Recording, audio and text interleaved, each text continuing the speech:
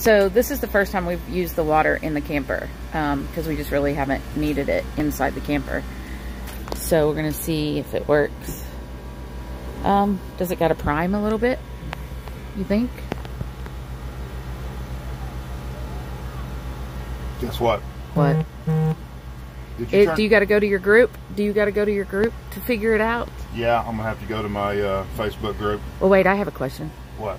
Did you turn the water on at the water hose outside? Oh. Because if you didn't turn the water on, it's not gonna come in here. Let me go check. Okay, I'm gonna hold it right here. Hurry, go check, hurry.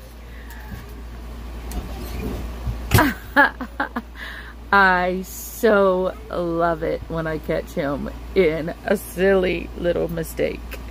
It's so funny.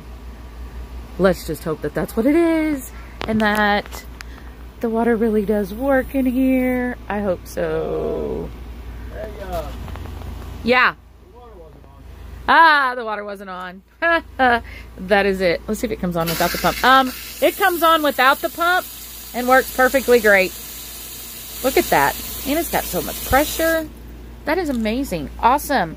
So happy our water works. So happy our water works. The pump is for portable water. Okay. When you're not hooked up to this. Okay. There we go. And it works. The sink works perfectly. Nope, only this side is working. We don't have the hot water tank hooked up, so it's not going to come out. Right. We just have cold water. That's fine. That works so much. Like last night when Adeline had sand in her eyes and we had to go over to the bathhouse, we could have just washed it right there. I can wash with cold water. Sure you can.